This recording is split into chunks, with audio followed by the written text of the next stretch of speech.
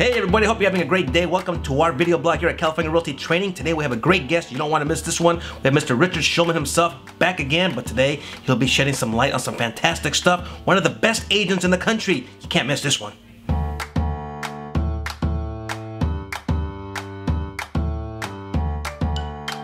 I started before real estate. I did venture capital for a minute, and I thought that was my path. So I started with a numbers background. Okay. Which, by the way, no matter whether you do residential or commercial, you need to have that knowledge and training. I started off in residential, but I was kind of partnering with an apartment broker, and I actually joined for a few months a commercial, like a pure commercial firm, and I didn't love it. But we realized this is that I don't think that to give your clients the best that you should be one or the other. I think a lot of your clients want to buy investment property, and I think you need to be able to be a resource to them. If not, then you have to refer that business out. And we know in the real estate business that the client acquisition cost is the hardest part. And so if I have a client, let's say I'm your agent, you're my client, I've sold you a house, you're happy with me.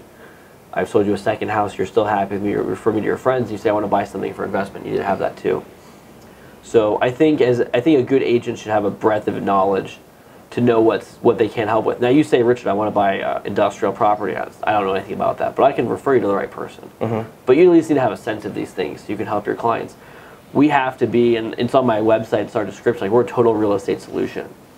If you're just a solution to help your client find a condo in Santa Monica, that's great for that niche, but that's not really good for a wide business that you need to have.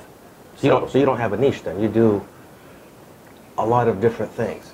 You play shortstop, third base, and stuff. Yeah, I thought it was a really good analogy. I don't know if you knew what the answer was going to be, but I thought, well, there's a great analogy. I have no idea what the answer is. We're really good at let's say, we're really good at first base. Let's say that's just residential, normal residential buy and sell. Got it. But we're also really, really good at playing shortstop, which is investments, and we know we're no good in the outfield, so we know the right people to send you to. Funny, because most people, when they get involved in real estate, they're told, pick one or the other. Be a master at one of them, not a jack of all trades. But you seem to do the opposite. Yeah, and listen, I'm going to tell you, it's a challenge because I think if you're new in real estate and you started, by the time you learn about real estate and the economy and finance and about the areas, because LA is, even if you're from LA, it's an extraordinarily diverse city of Venice is a totally different neighborhood than North Santa Monica, which is 3 miles away. Right. By the time you learn all that, and then by the way, you have to learn how to do sales, you have to learn all of the technology platforms, and you have to build a pipeline of business. We're talking about 1 to 2 years for a really sharp person. You want to layer in, well now, investment real estate, it's a lot to handle. Would you agree that it's a whole different language, a whole different beast? Oh yeah, it's completely different. Which one would you recommend somebody who's brand new to start with? I mean, I think, the easiest one to get into is just your pure residential because, when I talk to agents, who's going to hire you, right? Your friends and family. My first deal was an up call, but my second deal was my friend, and most of my first deals were friends and family. The people who hire you when they really should hire someone more experienced, right? I kind of make that joke when I teach people. I say, I lose business as a producing agent. I lose business to the underqualified friend of the client, right? And so that's the easiest entry point. But if you want to differentiate yourself, how many realtors work in LA? 20,000? I don't know. I'm guessing a huge number. You want to differentiate yourself, you need to have an angle. You need to be able to do something better and different. Otherwise, you're just one of 400 in this office and 400 in the next office, and all of a sudden there's 50 offices in West LA. Let's talk about your angle then. You just mentioned angle. Yeah. But way back when you first started, you said your first few deals, I'm guessing, were to your SOI, sphere of influence. Yeah. What angle did you take? How did you get clients?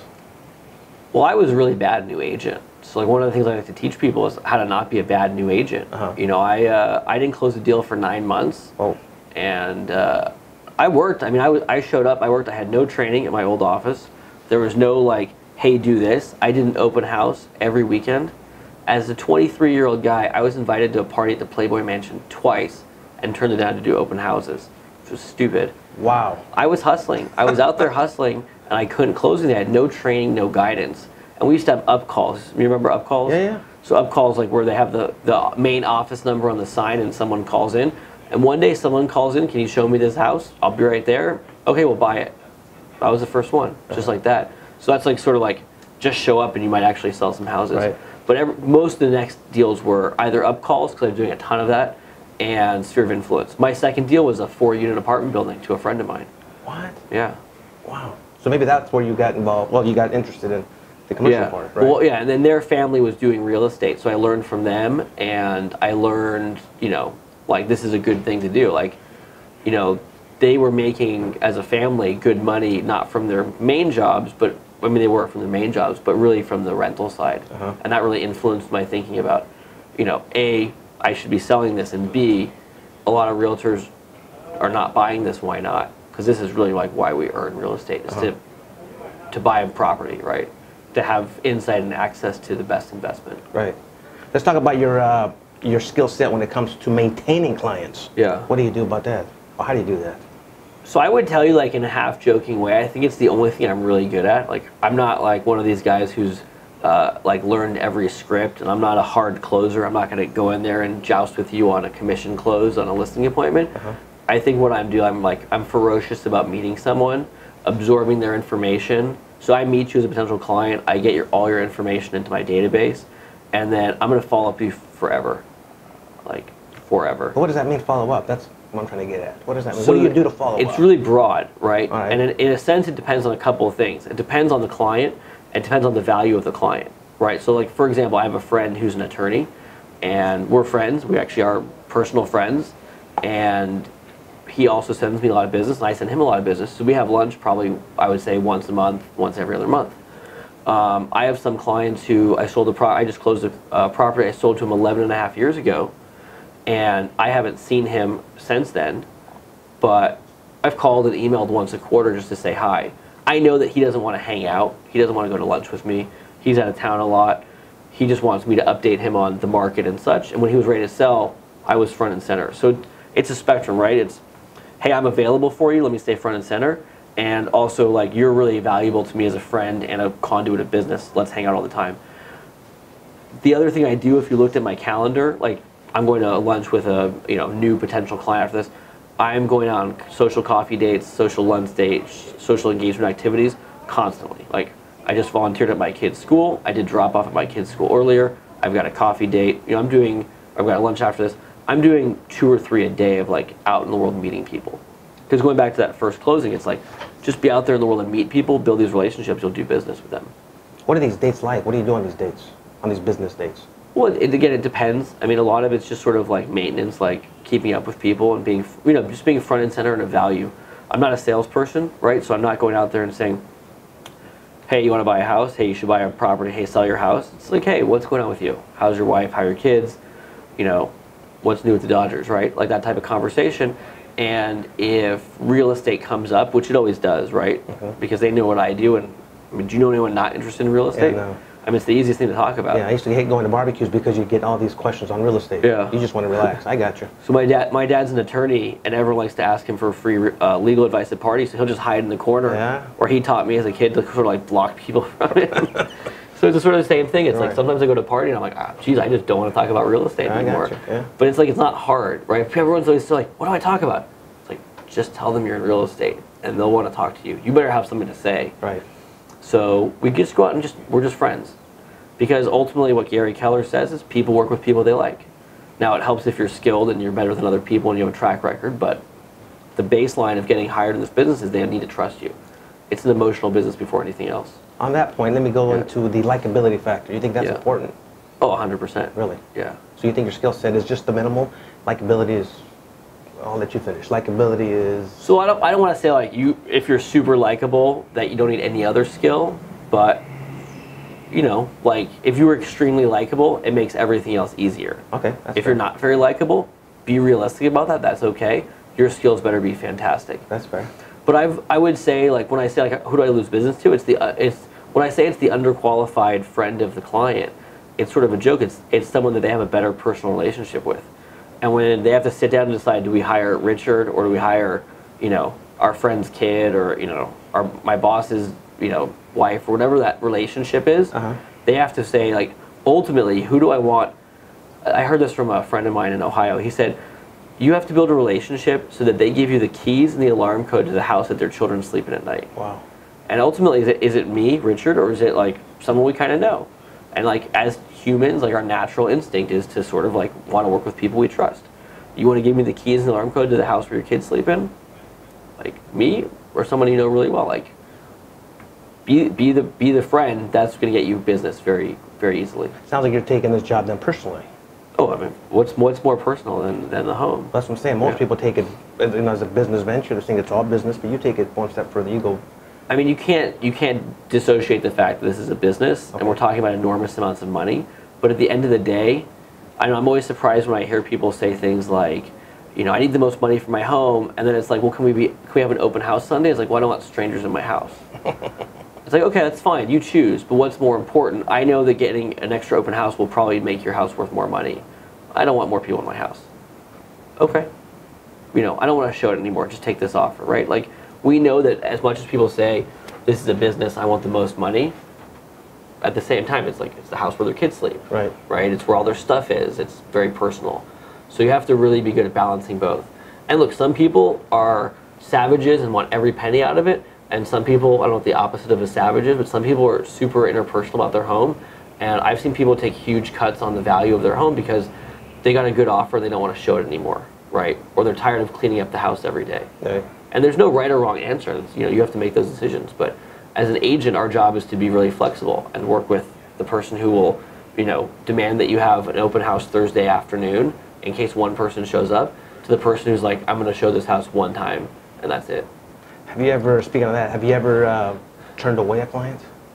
Yeah, not a lot. I mean, you know, a funny thing people talk about when new agents, or especially newer agents, oh, this is so difficult, these clients are so difficult. And it's like, if this was easy, like, you wouldn't get paid to do it, or like, it would be a different business. Like, part of our job is taking on difficult people. So we don't like to turn away business. I don't mind it, you know, quote, difficult client, because I appreciate that we're earning a good amount of money for doing a really complex service. But I think what you need to have is, I think when you turn on a client, it's not because you think, oh, this person's really difficult. It's like, is this person going to be economically viable for me? That being like, someone comes in and says, I want the greatest deal ever, and I can only see properties Tuesday at 11 a.m. Like that type of, like, you know, obviously it's sort of a rational scenario, but you work with those people who are like, these are my parameters, you know. I need a pool house on the beach for $1 million. Like, well, okay, I know that I can't find what you're looking for, and I need to be honest with you about that. And like, that's the kind of clients that we will at least attempt to re-educate about what's possible. And if they're stuck on that, then we really can't help them. Because here's the thing, we don't want to turn people down, but at the same time, if I spend time working with a client who's not viable, I'm taking time away from my clients who are, and that's not fair to them. Oh, that's good. Yeah. I never thought about that. Yeah. Taking it, then you have several clients. Well, you have to balance, right? So like, it's good that you do a lot of business, because one of the things clients hire me for is I'm seeing a lot of transaction volume. And so I have a better sense of the market than an agent doing 5 deals a year, because I'm seeing 10 times that, 20 times that, whatever. If you don't have a good sense of the market, you're not adding as much value. At the same time, if you have so much sense of the market that you can't focus on your clients, you're also doing the wrong thing. So you got to find that balance. So how do you find the balance? I think doing it long enough, you just sort of have a sense of what the load is that you could handle. I mean, the nice part about having a team is that I can say, you know, you come to me and say, Richard, we want to buy this, this, and this. I say, great. You know what? You need to talk to this person on my team. They're the right person for you. Because I'm not going to say I'm too busy for you. That's not going to come off well. But you know, I need to find a good match for you, and I need to keep my time balanced. It's hard, right? You do this long enough, you get people show up out of the woodwork left and right to buy and sell homes, but you have to have like just some planning for that. Right. Yeah. Now this is a perfect segue to what I wanted to ask you next. It went from Richard Schulman's real estate world to a team. You keep saying we don't like to turn anybody away at the team. Yeah. When did you decide a team is good for you? So I did everything backwards, because like I remember I started before there was no training videos when I started. Right. They weren't doing this 12 years ago. There was like some audio recordings and such. It sort of started. It's a funny story actually. We should have planned this. We couldn't have planned this better. A guy calls me. This is 2009, so we're at the bottom of the foreclosure, top or the bottom of the foreclosure market, depending on how you look at it. Remember that, yeah. And this guy called me, and he's just one of those guys. He's like, I want to buy a foreclosed house for half the asking price, but I'm paying cash. And it's like, dude, I have 100 people who want to do that, but they'll pay more than you. I can't help you. He called the broker. So I really just didn't call him back. I'm like, I just can't help you. Like, you want to tell me you want to pay 95%? I mean, the banks don't sell things for 50% discounts. They're already, in 2009, they're already losing 50%. Right. And he called the broker of the office and said, Richard's not calling me back. I have no idea why this guy was so stuck on me. So I go to the team meeting, and I was the #1 agent in the office at that time. And so I was known commodity. On your own? You're #1 on your own? Solo, yeah. Got it. I was a known commodity, and there's 50 people in the meeting, and I went to the meeting and I said, listen, I need help showing, because the broker had called me and said, this guy's calling me complaining. And I remember she told me, she said, I said something like, what do you want me to do? And she's like, I don't care what you do, but he will, like the way she said it, I remember, he will never call me again. Do you understand? I'm like, yep, I got it. So I went to the team meeting, and I said, listen, I'm busy. I need someone to help me show property this weekend, because I want to get this guy off my plate, but I didn't have to, I mean, I was packed. 2009, you're busy in real estate. Yeah. So this guy, Peter, stands up and says, I'll do it.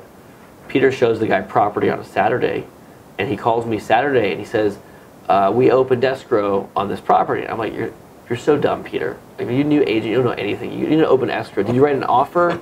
Did you, like, what are you talking about? He's like, well, I think we opened escrow. I'm like, well, show me the paperwork. So he comes in. This guy, Peter, signed opened escrow for like $1.2 million, all cash, closing in 15 days on one showing. Yeah. He did on the proper paperwork? Everything was fine. Yeah. What the heck? Yeah. So that was your team? That was it. Peter and I, you know, that was August '09. You know, Peter worked with me for like 6 years. He moved to Indianapolis. He sold 250 homes. He'll probably watch this video and like comment on it. But he's a successful broker there now. But so that was the beginning of the team. And it's like, oh, you can do, you know, more together. Right. And then we got an assistant, and then we got another assistant, and then we added another agent, and then it's sort of, you know. But you adding these agents, what do you look for in these agents? You know, we change our mind all the time. I think our ideal agent is someone with a little bit of experience. Now, Peter had closed a few transactions beforehand, and he was also coming from a professional career. So, like, those things are great. Like, previously in a professional career, like if you're working retail before, and I need to teach you how to like write an email properly. I mean, it's like an extra hill to climb. Like, what's the success rate for agents? It's not tremendous, right? Right. So if I have to add in every layer of difficulty I have to add in, it's harder. People I've brought in with previous professional careers tend to do much better because they already know how to write an email. They already know how to speak to someone as a professional. I brought a guy in as a commodities trader, and within 6 months he was like destroying it. He was just killing it. He'd been 15 years in the professional business, in sales, in numbers. So that's great. I think the bottom line, what you need from people, if you want to succeed in real estate, this is the worst. People say I want to be in real estate because it's flexible. It is flexible when you have a big business and you can afford to get away. Like I said, the first couple years was not flexible. You need to work. This is a volume of business. Like, you have to go out there and work 50, 60, 70 hours a week your first couple years. And you need to be okay making phone calls. The people who work 35 hours and won't pick up the phone will not succeed. You better have a rich family with doing a lot of real estate through you if you want to do that. Well, these people who are, let's say, I don't know, nervous about the business, weren't too sure about the first year, would it be a good idea for them to join the team? I mean, how is the team beneficial to somebody who's brand new? I think the team does a lot of things. And the team's not right for everyone. The commodities trader went on his own. He wasn't really, you know, set for a team. That's fine. I mean, we're still friends, and I wish him the best. That's not a problem. I think team is great, especially in LA. You need to have a database. I'm from LA. My family's from LA. I know a lot of people here. I have a built-in database. If you just moved here 2, 3, 5, 8, 10 years ago, it's going to be really hard for you to like have a database of people buying homes, right? Team's great to give you leads right away, give you access to leads, give you open houses to sit. When you're on my team or another good team, where there's not a lot, so be careful. When you're on a good team and you can go into a meeting and say, I'm part of the X team and we're doing a ton of business, or the #1 in this market or #1 in that market or whatever, it's good. When you're an agent on my team and you can say I'm part of one of the top teams at Keller Williams Realty, that gives you instant credibility whether you've done anything or not, because we're backing you. You know, we have our back-end systems. Right. We have a huge admin department, and so I don't need you to learn every intricacy of everything because we have people doing that for you. I need you to pick up the phone, show property, make relationships. You're going to learn everything eventually, but it's not going to be an impediment to you making sales. You're not going to have to stop your world to go figure out an escrow problem. We have people who do that, who have done it for years on thousands of files. A team will short-circuit the path to success for people, but it's still not going to get you away from the fact that you need to work 50, 60, 70 hours a week, and you didn't pick up the phone. And honestly, if you're not going to do those two things, it's not. I mean, it's not going to work. You still looking for new team members? Always. Really? You want to join? I had no idea. Yeah. I thought you were limited. No, I had no idea. Well, we always have openings. We always have openings for quality people. If you have a KPA, I would look at it. I can definitely refer some people who would be anxious to join a solid team. You're as solid as they come. Yeah. I had no idea. We never have too many agents because people decide after 2 years they don't love it. People come in and out, and we always need more. Would you consider yourself a patient leader that would be one to help somebody who comes onto your team? I'm patient in some ways, but I have people who are patient trainers. Would you show somebody who? Oh, good. All right. So we have that answers that question. We have a CEO who does the training for new agents. We have our own internal coach trainer who does a few hours a week of training. We have all of our training on video. And this all under the Richard Schulman team? Yeah, we have all of our own internal stuff. So you join, we have our internal training layered in conjunction with KW. I'm glad you're mentioning this. I had no idea. Yeah, and then I do some stuff too. I thought you actually sat here with somebody and said, this is how you do an RPA. Oh, definitely not, no. You actually have an organized system in play. Well, we have, for the RPA, for example, we have 2 videos that will teach you how to do an RPA, but you're not going to be writing them. Like, we'll train you how to write them, but we have staff write them. I mean, like, you may write them at some point, but I'd rather just have the staff do it for now. Okay. I need you making phone calls and going on appointments to start with. You know, by the time if you make it 6, 12, 18 months in, you're going to know how to do an RPA just by seeing them. But day one, I need you on the phone. I don't need you learning, you know, what an I&A report is. Can a new team member make a living being on the phone? I mean, it's the one way to do it, yeah. Yeah? Yeah. Meaning on the team? Yeah, oh yeah. Okay. We have people, yeah, our new agents do well. If they do the right things, our new agents are doing, I would say a good new agent first 12 months is about 6 to 8 million. I would say second year we tend to see about 8 to 12 million. Usually you see that big jump in year 2 and then also in year 3. Well, let's get specific there. Let's get clear. You mean in sales? Yes, yeah. Okay, that's not what they're going to earn. I mean, if they make it a phone call. You know, okay, right. But I mean, I don't want people looking thinking, oh wow, I can make $8 million take home with Richard. Yeah, that'd be great. Hasn't happened yet. What was the most difficult time for you in real estate? The hardest was just starting. I just didn't know what I was doing, and I wasn't making sales. And I mean, I was fortunate. I lived at home. You know, I didn't have any pressing financial concerns. But you know, I was pretty close, I think, to quitting. I mean, fortunately, when I made that first sale, I actually became Rookie of the Year at my old firm. Because when I hit that first sale, everything started falling into, all those dominoes started getting knocked down. I think I made like 6 or 7 sales the next few months. But I was pretty close to quitting. Let's talk about that. That's important. Yeah. What made you not quit? I think I don't remember like really like getting that close to it. I think it was like in the back of my head, like if this doesn't start working out soon, I gotta figure something out. But yeah, fine. You know, the sales fortunately came. It wasn't like I made a sale. It was like I made a sale, and then literally the next week I made a sale, and then a couple more. So I made 6 or 7 pretty quickly that end of the first year, and then I was like, okay, this is working out. But that was the hardest time. I mean, look, in a market shift, as a broker of property, it's good for your business. I mean, we don't wish shift on the consumer, of course, but in a market shift, when you're skills based, your market share expands. I sold like maybe 9 homes in 2006. I sold about 30 in 2007, and like 50 in 2008, something like that. That's amazing for that back then. Well, you should. That's what you should be doing. You know, the market changes. The weak agents leave the market, right? And the strong agents absorb market share. Because if you look at the numbers, the number of realtors dropped by like probably almost half in 2007 to 10 or so. Right. But the number of sales only went down by about 15%. Right. I mean, it wasn't down. It wasn't really. I mean. And I'll agree with you. Those were my best years also. Yeah. During the downturn, I did most of my business then too. The first time anyone ever asked me why they should hire me as the realtor was in 2008. I remember it happening. I've been in real estate like 4 years at this point. I mean, it was a while. I mean, you know, when the market is turbulent, people stop hiring their wife's boss's wife to sell the house. That was maybe a little bit of a long chain. I got you. They stop hiring the friend, and they start saying, I want to hire my friend, but I'm really nervous about selling my house, or I really want to get a great deal in this marketplace. I need a pro. And so at that point, I was like, well, I mean, I'm selling a lot of property. I can do that for you. And they start hiring me. Then it gets easy. You know, business begets business. So you've been pretty consistent for the last 13 years? Yeah. Really? Yeah. We've had one year we were down 3%. We've been up every other year except for that. Wow. Yeah. Hence all these awards. Listen, how about, let's talk about the typical glitz and glamour of a successful real estate agent. I'm just putting it out there. Somebody gets successful. Yeah. They start to, I don't know, change their attitude. Yeah. They become high maintenance. They become glitz and glamour, if you know what I mean. You're referring to me? No, no, no. I think what we do is important, but at the end of the day, we're also, you know, we're real estate bro. We're not doctors, you know.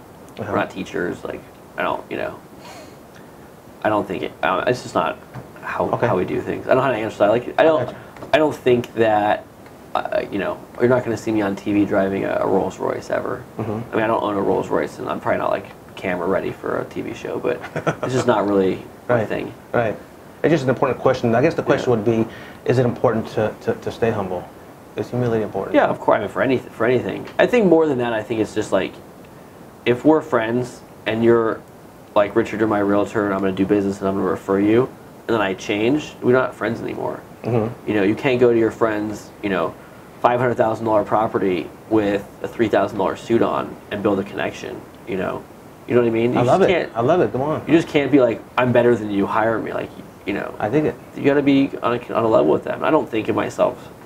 I'm proud of what we've accomplished. I'm proud that my people are doing well. But you're the same Richard Schulman from 2003 when you first started. You know what happens January 1st every year? What? Your numbers go back to zero. Oh, good point. Good point. Good point. And we all start back at zero sales for the year. And at KW, I don't know why they do this. I can see all the numbers online, but I can't see last year's numbers online. I can't tell how many sales you made in 2017. So. Right. Let's finish off with this. Now, again, I want you to think back. This is a reflection question. Yeah. What do you attribute your success to? I mean, you're pretty damn successful. Yeah. I mean, you're the best of the best. That's fair. I'll I'll be unhumble about that. What do you attribute all that to? Think about it. I mean, there's like not one thing. I hate that. Like, what's the one? I don't know. I don't say one. That's what do you attribute? You didn't say one. I thought. No. What do you think created Richard Schulman, man? I'll give you three things. I think one is you have to be a worker.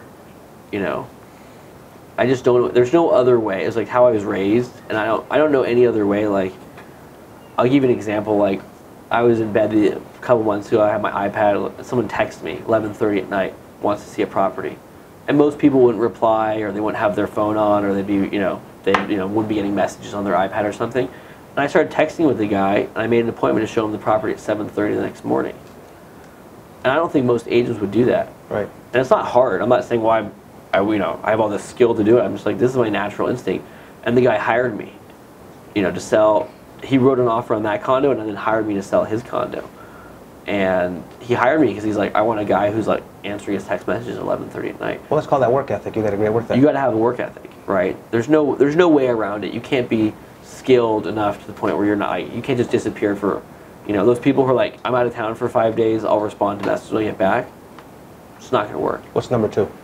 You got bored of that one? No, that was good. I wanted. I think number two is that you have to have a goal in mind. You have to have like a really clear vision of what you want to do.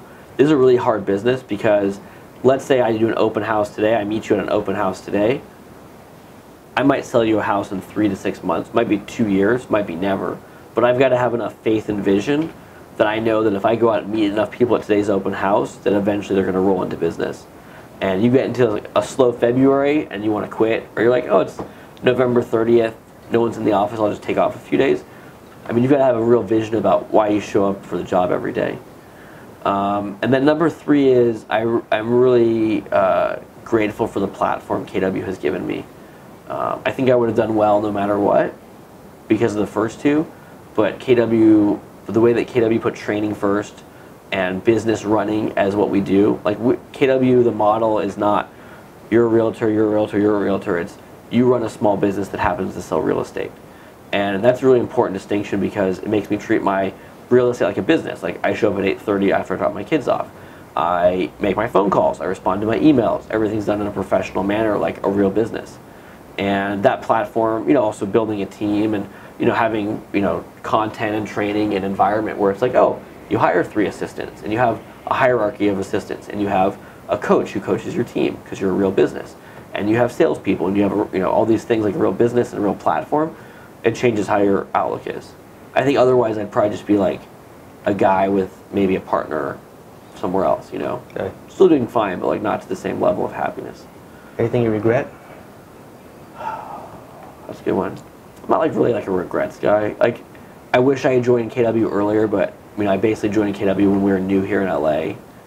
I don't really like look back with regret. Like, I just look at like opportunity to do better. Yeah, like I wish I had embraced training earlier in my career. It took me a while to come around, but that's about it. Let me finish off with this last one, actually. Yeah. Just hit me, because it's important to me. My kids are grown, man. I got a son who's 31. I think my youngest is 27. How do you manage, because you have small children. Yeah. How do you balance that? How do you balance your children, a wife, family life? I think you just have to, I think one, you have to be really good at your calendar. So like, you know, I do drop off every day. It's a habit, right? That's one thing. What a drop off? I drop off my kids at school every morning. Okay. So that's a habit. Oh, that's cool. And I volunteer, so I did the computer lab today with my kindergartner, and that's just on the calendar. That's neat. You know, you call me and say, Richard, I want to see a home 9:30 on Thursday morning. I can't do it. I'm in computer lab. But I think the other half of that is you have to be really intentional. That when you show up for work, because you're constrained on time, when you show up for work, it's not like Facebook, the news, you know, chat at the coffee, you know. Oh, bro, I hate when I see people like they walk to the coffee down the street. It drives me nuts. It drives me nuts. But they're not on the Richard Schulman team. What do you care? Some of them are. Oh, God. It drives me nuts. I said they got free coffee here, and it's here. Right. Oh, look, you need a break. You need a break. But I think like when you come to work, if you watch me work, it's like you can do a time lapse video. Like when I'm working, I'm on the phone. I'm doing my emails. I've got a list of things to do. I got my lists up here, and I just grind through it. And I just know like today I need to be somewhere by 4. I need to be in the car out of here by 3:30. Like everything else, like everything has to be done by 3:30. Now some stuff I'll put aside to do tonight. I usually like will do some non-urgent tasks at night, but you have to be super intentional about what you're doing with your time. Best thing I learned in real estate was that all we have to sell is our time, right? And that's all we're selling. We don't have a product. Our product is our service, our time. So I have to be super intentional about it to make all that work. That's neat. All right, listen, you're at a restaurant. It's your daughter's birthday. How old is one of your daughters? 7, 5, and 2. 7-year-old just turned 7. Yeah. You're at a restaurant with her, and you guys got balloons. It's great. You got a cake there. Your phone rings. It's a client. What do you do? I just send it to voicemail. All right. But the nice part about a team is, let's say I can see the voicemails. It says, oh, hey, I need to see this home. I want to buy a home. I want to sell a home.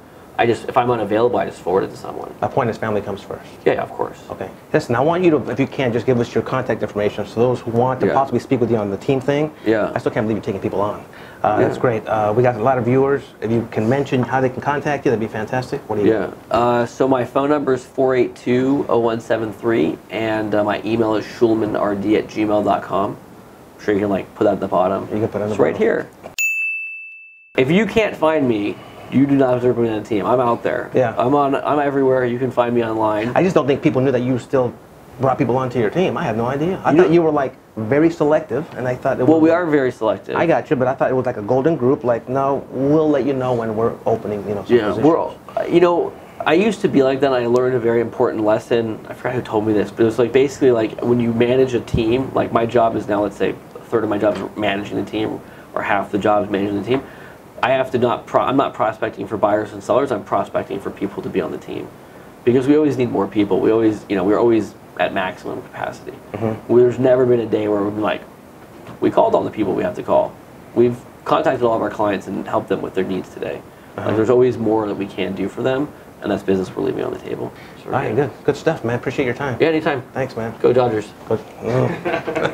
Hey, thanks for watching this last video. Hope you enjoyed it. I sure did. Hey, do us a favor. If you think a family member or a friend would also enjoy it, why don't you share it with them? I guarantee it, they're going to get something out of it. In addition, if you have any comments, questions, or a topic you want us to discuss, hey, leave it down in the comments section. And one last thing. If you haven't subscribed yet, what the hell are you waiting for? Do it right now. Hope to see you next week.